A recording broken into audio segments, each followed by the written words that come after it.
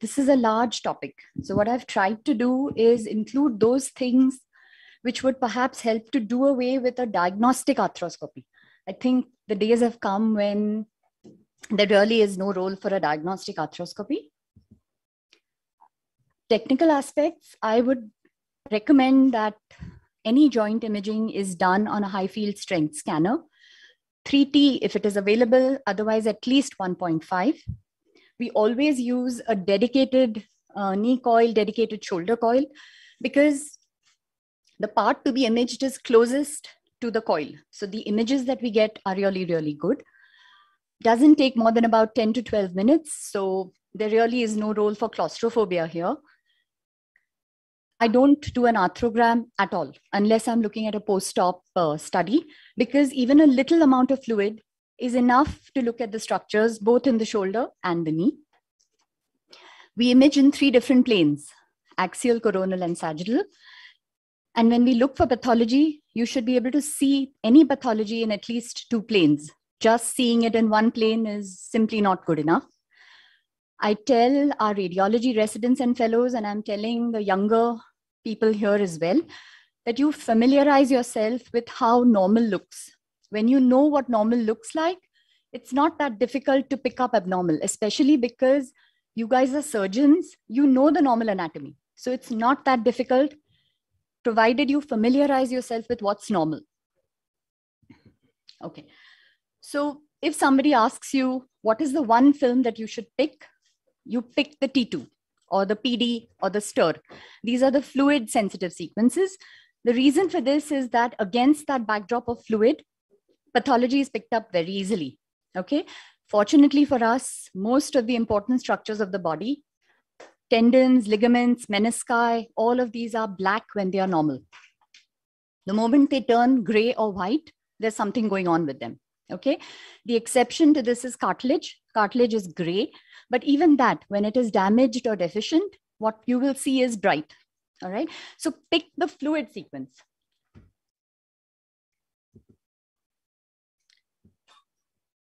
Pointer.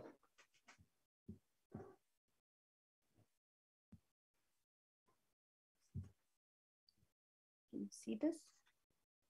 Yeah. All right. So quickly with the anatomy, I'll start with the shoulder and with the coronal sequences. We'll just run through this really, really fast. Starting from the anterior side, you start seeing the bicipital tendon coming up and going into the joint. Go a little more posterior. That bicipital tendon has gone further. It's heading towards the superior labrum. This is the point where you start seeing the supraspinatus tendon. Down here, you'll see the inferior labrum. You can see the IGHL and the joint capsule very beautifully. Go a little further back, you start seeing the infraspinatus, and still further back, you will get the teres minor. On the axial images, we look for the subscapularis tendon. Now, whenever we image the subscapularis, we always image it in external rotation, because normally a patient in pain will lie with the shoulder a little bit adducted. Then what happens is what is happening here. You get a bunched up version of the subscapularis, and then that sometimes gets mistaken for tendinosis and so on. These are the sequences in which you see the anterior labrum and the posterior labrum. These are triangular dark structures sitting on the bone. There should be no signal in between the labrum and the underlying cartilage or bone. And as you go further up, you start seeing the bicipital tendon. The sagittal is actually my favorite sequence to look at, because you can actually see everything on this. Starting from the outer side, you see the footprints of all the rotator cuff tendons. Come further in, supraspinatus, infraspinatus, teres minor down here. The subscap tendon normally looks like this. These are not tears. This is the fluid in between the slips of the tendon. Okay, not to be mistaken for tears. And this space here is the rotator interval. You see the bicipital tendon coming in nicely. You can see the coracohumeral on top and the glenohumeral ligament below it.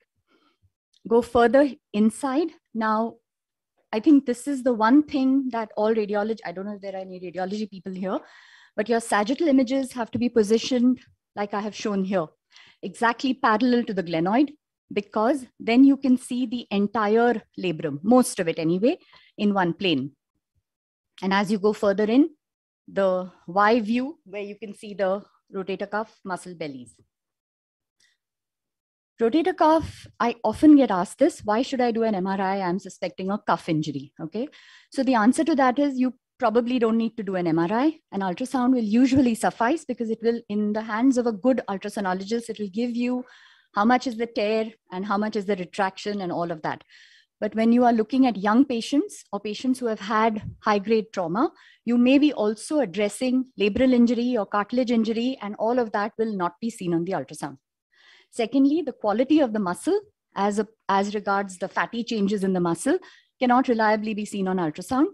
Trauma, as I said earlier, then when we're looking at cuff arthropathy, okay, prior to replacement, it is a good idea to look for the status of the cuff and the status of the cartilage on MRI. And finally, I think this is probably most important, that the ultrasound is normal, but the patient is symptomatic. What does MRI give you? It tells you the thickness of the tear, as in this case, where this entire tendon is torn. It tells you how much it is retracted from the footprint. It tells you the condition of the muscle belly. What it doesn't tell you is the status of the free edge of the tendon. I get asked this all the time. What is the status of the edge of the tendon? Is it fibrotic? Is it tendinosed? Is it nice and clean? You know. Now, unfortunately, we can tell you tendinosis, but I cannot tell you whether that edge of the tendon is clean or good enough to be brought down and fixed again. Okay, it's unreliable. I can tell you there's tendinosis, but exact quality of that tendon, I cannot tell you. The partial thickness insertional tears can be either articular surface, as in this case. Then in this, we can tell you the thickness of the tear, and on the sagittal views, the anteroposterior extent of the tear. And same thing with the bursal-sided tears. I think this is one place where it scores over ultrasound, in that I can now look at the muscle bellies nicely. I can tell you whether there is any fatty infiltration there. For example, this supraspinatus muscle belly, the size is reduced, but the fatty infiltration is not all that much. Whereas the infraspinatus muscle belly, there is a whole lot of fatty infiltration. Now, one more thing, again, this is for the radiologists present here. Make sure that the sagittal images go far medial. What happens is when the supraspinatus tears, it gets retracted. And what you may see on this Y view is actually the edge of the muscle belly. You're not seeing the entire muscle belly. And then you get a false representation of a reduced size of the muscle belly. So urge the radiologists and the technicians to go further medial so that you get the entire size of the muscle belly. Impingement is a clinical diagnosis, but we can suggest it with a lateral downsloping of the acromion. We may be able to identify the bony spur, may be able to see a thickened acromial attachment of the coracoacromial ligament. And here the impingement is quite obvious. But absence of visible impingement on an MRI does not exclude impingement. There may still be, because it's a dynamic process. Calcific tendinitis I have mentioned here because MRI can miss it because it's calcium. You may or may not pick it up. In this, it's really, really obvious. In fact, you may not even see it on CT. And this is one place where ultrasound scores. Sometimes the very soft calcification is best picked up on ultrasound.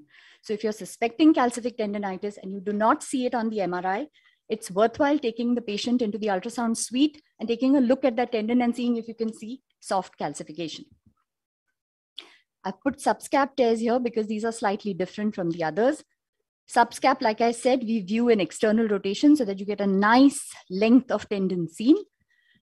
What happens to the vertical segment of the long head of biceps? It should normally sit here in the bicipital groove. What happens with the tear is it slips out. And as in this patient, this is the rest of the tendon and that bicipital rest of the subscapularis tendon, and the bicipital tendon is now sitting inside it. This is called the fish mouth sign. Or you can get like a near complete tear and that bicipital tendon has now gone into the joint much before it normally should. In case of trauma, it's a good idea to do cross-sectional imaging simply because you may not see this kind of a fracture on the X-rays. You'll certainly not see it on ultrasound. Sometimes we go ahead and do a CT just to look for the degree of displacement. Moving on to the slab tears. Now, slab tears, very often in people above the age of 50, you will get some signal here. All of them are not slab tears. That tear has to involve the bicipital labral junction. Like I discussed earlier, this is the superior labrum. That is the long head of biceps, and that is the junction. This junction normally has no signal. If you start getting signal here, it means there is something going on, either degeneration or the beginnings of a tear. As in this patient here, where you have a signal in the labrum and you have a signal at the junction. When I take a sagittal through this, I can actually see the extent of the tear. We describe this extent by clock position, with this being 12 o'clock, this being 9 o'clock, 6 o'clock, and the anterior part is 3 o'clock. Clock position remains the same for both shoulders. So this tear would probably be 9 to maybe 1 o'clock. Like I described, this is why we do these oblique sagittal images, because you can then give a clock position to the tear. Rarely you see something like a bucket handle tear, where again, that is the horizontal segment of the long head of biceps. This is where the superior labrum should have been. What is happening is it's come here. It sort of got displaced into the joint. Same thing seen on the sagittal, like a bucket handle tear that you see in the knee. These are sometimes associated with these paralabral cysts. MR is useful because it will tell you the size of the cyst. It will tell you whether it is going into the the suprascapular and the spinoglenoid recesses. It will tell you the status of the muscle bellies and whether there's any compression and denervation of those muscle bellies. I've put this slide here because I often find that people ask for this Aber protocol, or the shoulder viewed in abduction and external rotation at whim. Everything cannot be solved with the Aber protocol. The Aber protocol is such that that shoulder is abducted and externally rotated. The point behind the Aber protocol is that you're stretching the anterior structures of the shoulder. So it is basically done to view these anterior structures well, the anterior labrum well. All right. So in those instances where we cannot identify anterior labral or antero-inferior labral or anterior band IGHL tears, we do this kind of an Aber protocol, because then you can sometimes pick up those tears which are not seen otherwise. In addition, the undersurface of the supraspinatus tendon is also very beautifully seen in this. Otherwise, that Aber protocol is quite useless. Moving on to anterior instability. Like I said earlier, the labrum should be a triangular black structure, nothing seen in between the labrum and the bone. The moment you start getting signal, like in this patient here, that means it is torn. When you take a sagittal view, you see the rest of the labrum quite nicely, but say from approximately 3 o'clock to 5 o'clock, it is missing, and that's where it's torn, and there is some marrow edema in the underlying glenoid. Now, this question is discussed at all radiology meetings. Should you just do an MRI, or should you do an additional CT to look for glenoid bone loss? My answer to this is it all depends on what setup you're in. If you're dealing with young people, athletes, people with a lot of requirement for that shoulder, it's a good idea to do a CT, because you will get a more accurate assessment of glenoid bone loss. If you're dealing with patients who are about 65, 70, 75, who are not really doing any kind of athletic or overthrowing activities and so on, an MRI may suffice. The way to do the MRI is that we take what is called the best fit circle method. That is, a circle is put on top of the glenoid to cover approximately 2/3 of the length of the glenoid. Then we know what this area is, and we know what bone loss has occurred. And when you divide one by the other, you get the percentage of bone loss. Whereas in CT, what you have to do is you have to get axial images of both shoulders. Then you do these kind of sagittal reformats. You measure the AP dimension of the normal. You measure the AP dimension of the abnormal at the same level, which is why this measurement is there. We take the same measurement and you put it here and you measure the abnormal. And then you divide the abnormal by the normal, and then you know how much of bone loss there is. Now, there is one school of thought that says that using CT and these measurements sometimes overestimates, and using MR tends to underestimate. So you have to decide based on what kind of practice you're dealing with. Bipolar bone loss. So now it's not enough just to measure glenoid. You have to check how much of bone loss has occurred on the humeral side as well. So MR will tell you that. It will tell you the transverse extent, and it will tell you the supero-inferior extent, it will also tell you the depth. But we do a CT because we are looking for whether that particular glenoid is on track or not. What is this concept of tracking of the glenoid? I think most of you probably know it, but I'm just going to go over the radiology part of it. The normal glenoid track is calculated at 83% of the AP dimension of a normal shoulder glenoid. Okay. If it is less than that, that humeral head sometimes tends to slip over the antero-inferior margin in the abducted and externally rotated position of the shoulder. How do we measure this? We take 3D images of the normal and the abnormal. Glenoid track, like I said, is 83% of this dimension. So I calculate this dimension and I take 83% of that. That is the normal glenoid track. Now I turn my attention to the injured shoulder and I measure how much. I take the same size of the circle on this side, measure how much this distance is. And from that glenoid track, I subtract the bone loss. And that gives you the glenoid track of the injured shoulder. Okay, once I have the glenoid track of the injured shoulder, I turn my attention to the humeral head. I find this nice position of the humeral head. Our technicians are trained to do that so that you can see the hill sacks nicely. You take the medial margin of the hill sacks and you calculate the distance from the medial attachment of the rotator cuff. Now, there are errors in this. It all depends on how that 3D is made, how it is rotated. You know, you can't leave it to the technicians. I do these measurements myself and they're fairly accurate. So if that hill sacks index comes larger than the glenoid track of the injured shoulder, very likely it is an off-track glenoid, which means that if you just do soft tissue reconstruction, it is not going to be enough. That person is going to re-dislocate. Bicipital tendon, just the normal anatomy. On the axials, that's the vertical segment as it comes up and then it comes into the shoulder joint. Same thing seen on the coronal images. The vertical segment comes into the joint, comes here and comes and attaches to the superior labrum.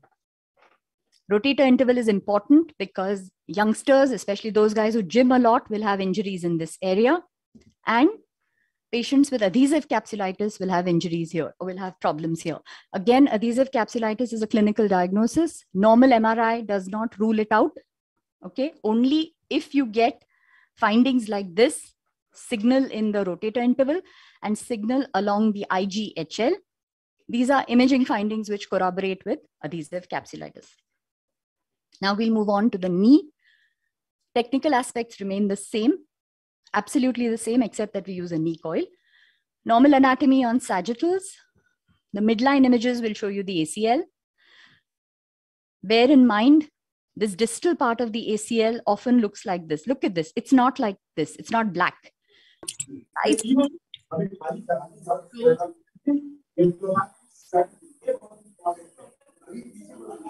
is a ghost. Inside the distal ACL, that's normal. That's not sprain, strain, partial tear, none of that. Okay. Go a little bit to the medial side, you see the inverted hockey stick appearance of the PCL. In these midline images, you will also see the quadriceps and the patellar tendons, the quadriceps fat pad, and the Hoffa's fat pad.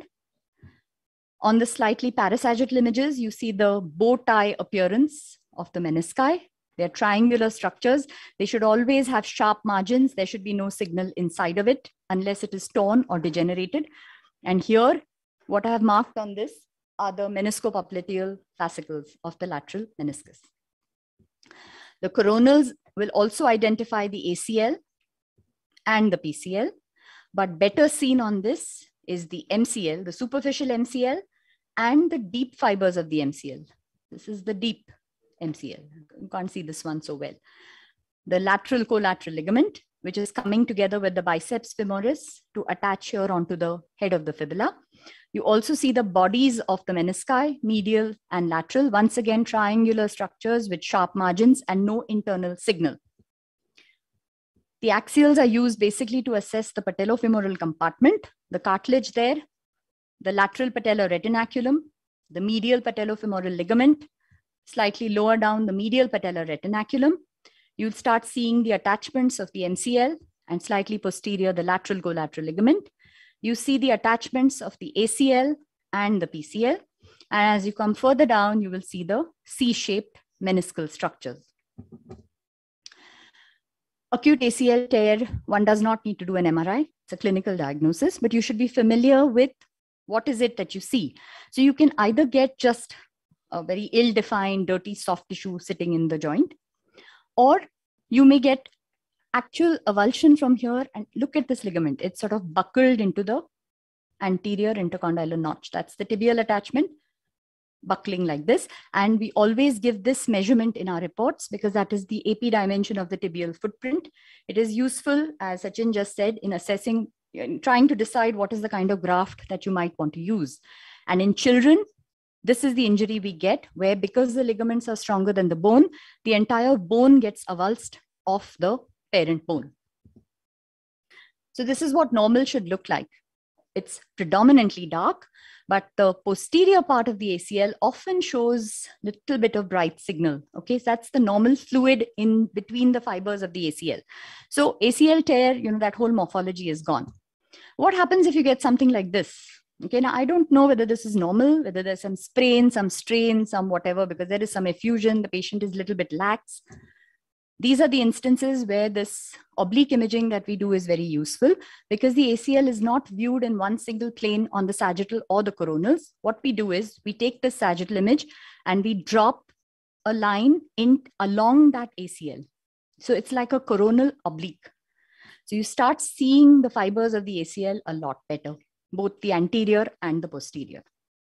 Similarly, we get nice sagittal images. You take the coronal scan, midline coronal, and we drop these exactly along the line of the ACL. So you will start getting the anteromedial and the posterolateral bundles very nicely seen. You can see the footprint also very, very nicely. Quick example, she was a young doctor with a history of a twisting injury. And if you look at it, this looks okay. Maybe it's slightly thin. Maybe there's some signal in here.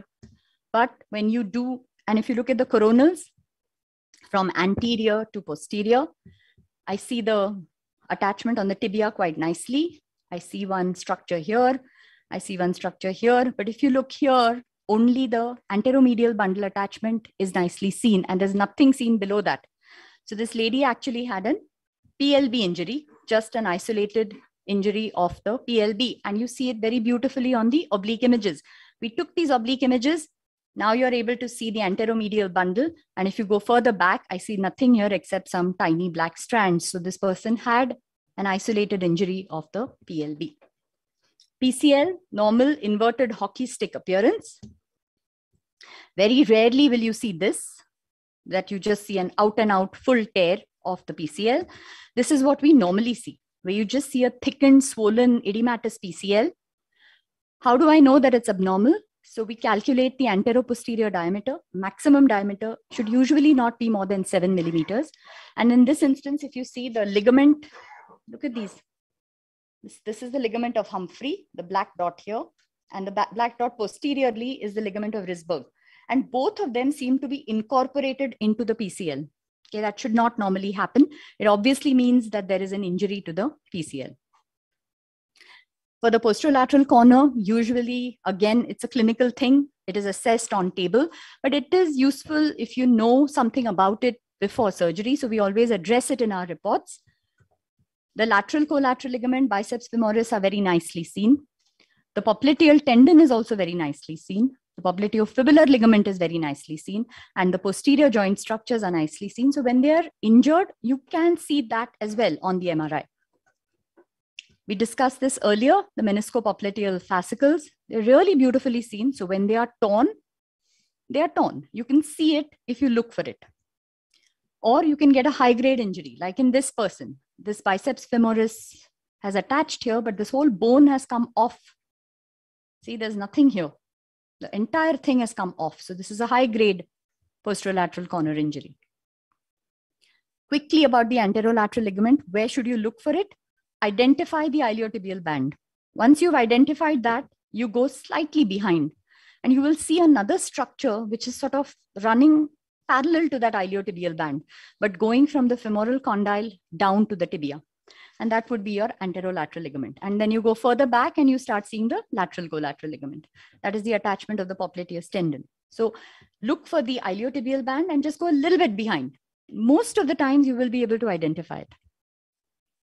And in a patient with an ACL tear, that is a Segond's fracture, nicely seen on the MR here.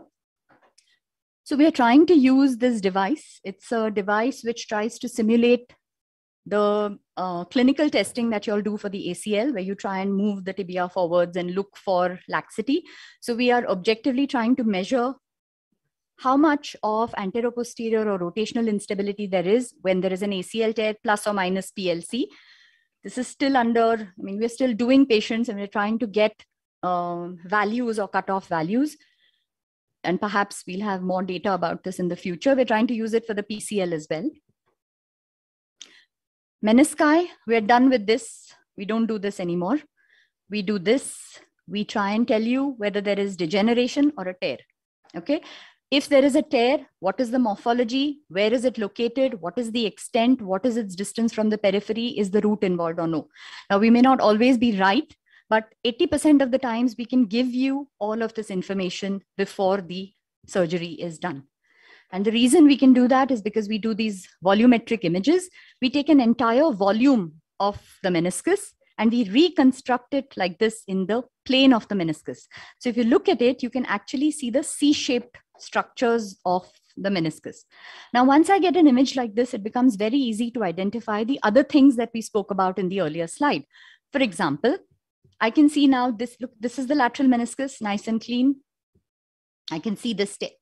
You can see this tear. So I know the extent, or at least the approximate extent. I know what its distance is from the periphery. I know that this root is not involved. Okay. Or in this radial tear, I know that it's a full thickness radial tear. Or in this bucket handle tear, I know that this part has displaced inside, but the root is intact, and so on. Root tears, this is something what we call as Aunt Mini radiology. You see it once, you should not miss it. Although Sachin just told me I missed one the other day. But you don't, so you normally, where you should see the anterior horn, you don't see anything. So this is the ghost meniscus sign, where you don't see the meniscus at all. And the reason for this is because that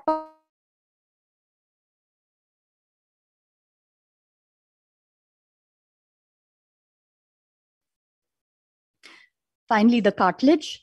Now, I always add a cartilage map, especially when I'm looking at young patients, simply because sometimes our regular PD images don't give you the correct size of the lesion. They don't tell you anything about the adjacent cartilage. Sometimes you may not be able to pick up what the status of the adjacent. And then I get a call from the surgeon saying, you know, you said it was 5 millimeters by 8 millimeters and it turned out to be 15 by whatever, right? The reason for that is because I have not seen the adjacent cartilage. And sometimes that is diseased and all of that has to be debrided, right? So this just adds a little bit of certainty to the size of the lesion.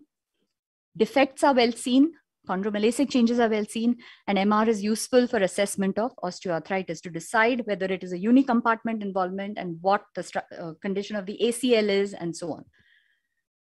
This was a 40-year-old gentleman who had pain during running. Cartilage should look gray.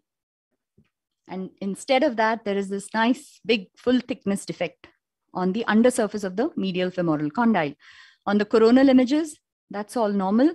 And I see this big defect. There's a little shallow defect on the opposite side as well on the medial tibial condyle. But when I add a cartilage map to it, first of all, if you look at this size and you look at this size, this looks bigger. Secondly, so what happens is we have a color scale here, which tells you desiccated cartilage at the bottom and chondromalacic or injured cartilage at the top of the scale. So the higher the value that we get in that cartilage, the more likely it is injured. Okay. So if you look at this cartilage, all of this is fine. But adjacent to the defect, that cartilage starts looking green and blue, and the values go to 67 and so on. And so that means that cartilage is injured. So this defect is not just this much.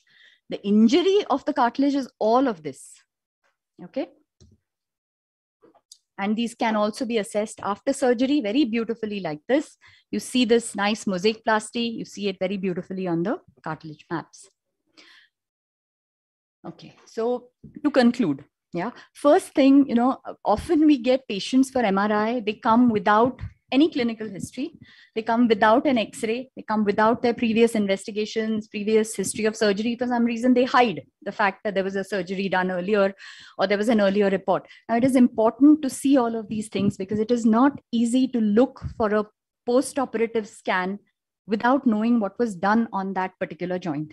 Okay, so all of these things are important. So urge your patients to take all of this stuff with them and give it to the people there when they come for an MRI. If possible, high field strength imaging, at least 1.5 T. Always ask for a CD because you can load this CD into your own laptop or desktop, and you can window it and you can actually yourself assess the glenoid bone loss and so on and so forth. Try and give a follow-up to the radiologist, especially the negative follow-ups, because everybody learns from that. Yeah, it's good to have an interaction because then you learn from your mistakes, you learn where you went wrong, and perhaps you can be a better person at the end of it. Thank you.